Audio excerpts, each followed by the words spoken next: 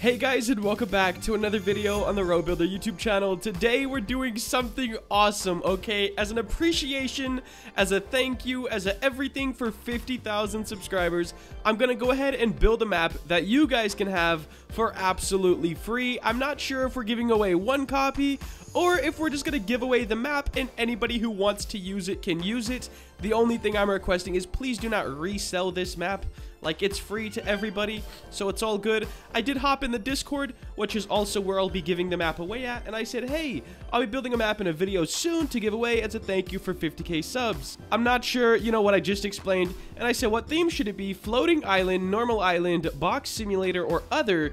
And floating island by an overwhelming majority. So we're going to be building a floating island map for you guys today.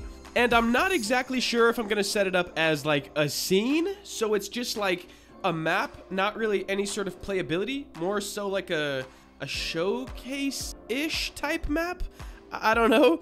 But if I make it like a simulator, anyone who's not making a simulator is not going to want to use the map. So I think I'll just make it the map itself. Like, no buildings or points of interest overly. I don't know. But the first thing we got to do is build a floating island. So I'm going to delete this cube and bring in a plane because, hey, that's what I want to use. I'm going to scale this up. We'll go something like this. Why not? And then I'm going to add a bunch of loop cuts. We'll do that many, so there's like 2 boxes in between each one. We'll do the same to this side.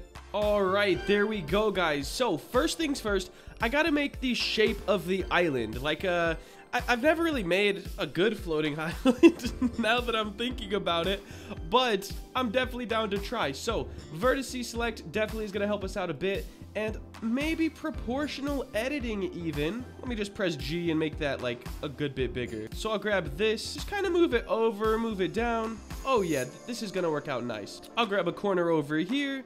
And I'm not pressing G because I still want it to be on like the same plane. So I can't like too much. All right, guys. So for island shape, we're going for this, okay? I think it's a cool shape. It's not just a circle. It's not just a square. Pretty unique.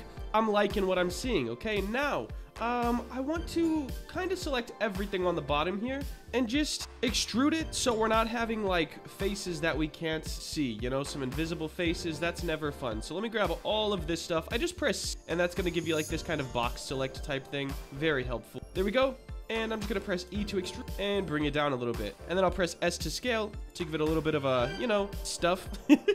a little lip here. Now I'm going to go back in and only select the inner parts. So starting here and grabbing all of this stuff, and then I'm going to extrude that down, and that's going to give us more of an island. And I'm just going to keep working my way in and in. So we'll grab that, extrude. Actually, we need to bring the whole thing down, something like this, and then extrude, scale, something like that. Definitely works a lot better. We'll probably bevel this edge as well, just because it'll look better at the end of the day. So I think we'll do one more good set of like the whole inside like this. We'll move it down, and then we'll extrude it, scale it in, something like that. And then I think I want to do 2 that are just kind of like little beams, I guess, that sort of hang off. So bring this down and then extrude a little bit, scale, something like that, and then do one more over here. Because with the floating island, like, of course, nothing's going to be the same shape. So we just got to try our best to, like, you know, not make it all the same shape.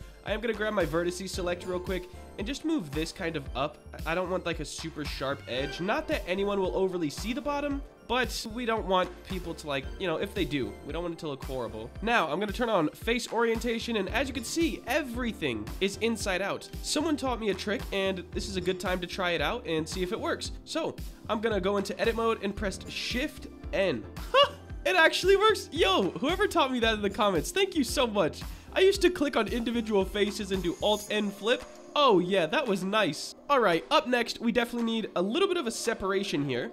So I'm gonna go into the side view and then our wireframe mode and select all of these top faces here.